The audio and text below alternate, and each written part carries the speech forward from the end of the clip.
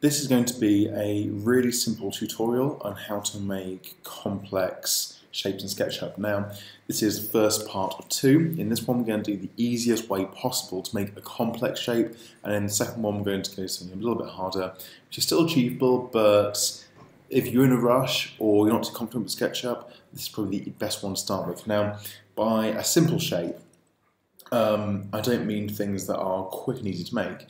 For example, there's a tutorial of making a little robot on this playlist. That takes some time, skill, but it's simple in that you're creating a single shape, extruding it, and then maybe making a cut, maybe making another extrusion on that one, so you're developing it into something. A complex shape is one which you can't just pull out and have it done. So for example, this water bottle, you can do a quarter profile or half profile and revolve it around the centre, and you pretty much have that. You can make a few cuts, but if you're thinking about a shape which all dimensions, so x, y, and z, have a changing profile over space. So if you think of a shoe, the bottom side of the shoe, the face, that will kind of make this shape. The side of the shoe will do kind of this, going up to the sort of heel, and then it curves over in different profiles. So that one is complex in that it's got different things. So I'm going to show you how to make things like this in SketchUp to make your ideas. Now, obviously, most importantly, SketchUp is a tool for making your ideas show. So you work on the idea, get your design, get your idea, and once you're at the point of going, this is what I want to make, then you go make it. You don't start in SketchUp and then try and find your way. So we think it's an idea of a giant shoe as a house. So I'm going to leave this guy here. Usually I just delete him, but for this purpose, I'm going to keep him here, and you'll see why in a second. So first thing is go into 3D Warehouse and click Get Models. And I'm going to choose boot actually. Now let's see if there's any models for boot. And straight away, we've got lots of really good images. I'm going to choose ones I like. I quite like these ones because they've got quite a funky design. So right click there, import directly into models, and that's loading in very slowly. So here we are, and I'm going to just place it there. Not too sure what that block is. So in this case, it looks like the download hasn't worked. So I'm going to delete that and try and find another one. Just be aware that 3D Warehouse isn't the most controlled environment. So as you can see, I've managed to download some boots, which aren't exactly the same ones I thought of originally, but that's actually fine. Now, well, I think the ones before with the problem had these big blocks. That was just the developer who we're working with. So if you persevere, you'll find something which is roughly like it. Now, the thing about SketchUp is that while I try and work in one-to-one scale, not everyone does. So I was expecting these boots to come in at about foot size, but in reality, they're absolutely massive. So it's good to keep this guy there just to remind yourself how big these really are. So we're not going to be scaling up, we're going to be scaling down. That's fine. So first thing we want to do, if we want to turn this into some kind of building, is you click on that, select, right-click, and then explode. What this does is it takes the group into its original components. We can see here that we've got one there and one there. We just want to have one boot for our building, not two. So I can take that one and just delete him. That also will help by freeing up memory on the computer. So what we've got here is a basic shape. It's moved around, and they've put a texture over there.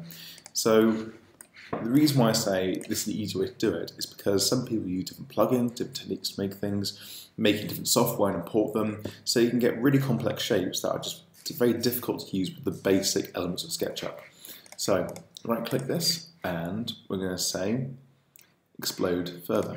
So what we've got here is actually, we see that, can't quite see it, it's like a mesh. Now, if we have our own colour scheme we want to use, we can just select down here, and let's go for this, and you can just drop it on. Okay. So we've now made that there. And you can go and edit this just like you would edit anything else. So if I wanted to cut the side of this, now at the moment it's at a weird angle, I don't really like that. So I'm going to fix that. It's going to take this and take that. Oops. Set the whole model first and use the rotation tool.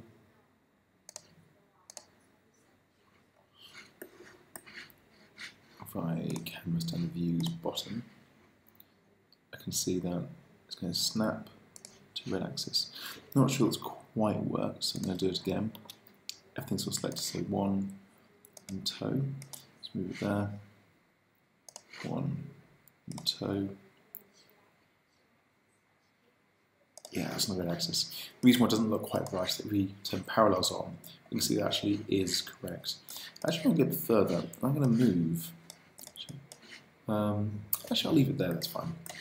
So, if I go standard views right, or even front, I want to cut my boot off at about there, just because, you know, in this case, I do. There we are. So I'm going to take this, and I'm going to extrude it, and make it a bit higher. So that's good for me. Take this and make it into components. To make life nice and easy. So canvas and views front. Take this component, which it now is. Just move this side there. And we can see that that's intersecting quite nicely. So selecting everything. We can right click and we can intersect faces with model. Take this, delete, and we can see how we can do its cuts. Now, another thing we can do, now that's making various cuts, and we can start to go into section planes, we can start to look at the inside, we can start to put doors in, but another way, that's just one thing to do. Now, another use for this, if I just go backwards, so I haven't deleted everything, there we are. So I can make that cut across there, which means that this section at the top, in blue, is different to one at the bottom. So I want to have a different kind of finish. No, I'm making that like metal. Okay. So if I know the design I want to have on there, I can draw it, project it, cut it, and then fill it in. So I'm going to have some vertical stripes here. Let's have a look at doing that. Standard views front. Once again, a lot of this stuff is about using the knowledge you have in SketchUp to do cool things. So let's just actually let's take this. All this is I'm just thinking on the fly. Okay, so do that, and let's have 6x. Okay, so it's cool. And I'm going to, you might be able to guess what this is going to be. It's like Rolf Harris, kind of like, know what this is yet? Okay, so we've done that. I'm going to clear up this. 2,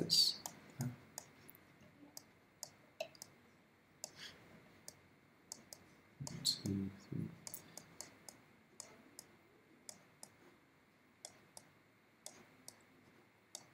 Okay, so I've got 3 stripes there. Okay, that's nice and cool. And I'm going to obviously take this and extrude them. So all the way through. Do this to on face. Do that to on face. Put it together.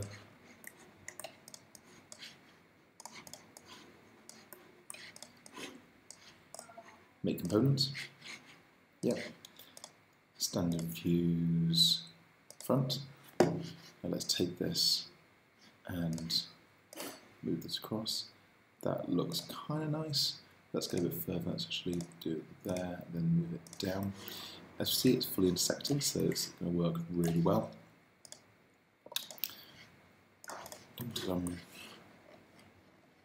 Select everything, intersect faces with selection. Take that, delete, and we've got our nice cuts. So I'm going to choose a colour. So it's going to be University of Manchester purple. And there I have. Now this is going to take out of time. I might want to consider deleting half the boot, half the shoe, and then when you finish, just mirroring it across. That's probably the fastest way to do it, because you get it right once and that's it. But you know, it's a really simple technique, And if I want to have University of Manchester yellow for other bits, you can start to see that your design here, you might not get the actual shoe design that you really wanted, but with this, just taking an existing one, then modifying it into something which is kind of close, you'll get the impression. And the idea, as I said before, with SketchUp is taking your ideas and giving the best impression you can. Getting close to it, you're saying, this is what I'm thinking, and make a visualization. So I'm making a really funky kind of boot here. And I can do more cuts, I can do modifications, I can add bits away, I can take things, I can put fills somewhere, put whole doors in, I can take other models and put them in. But that's just how you go. So I can keep going on about this and do more work, but I'm not going to. But that's how to take a 3D warehouse model, import it into your work, edit it, and get something really complex, more complex than you'd have the basic skills how to do.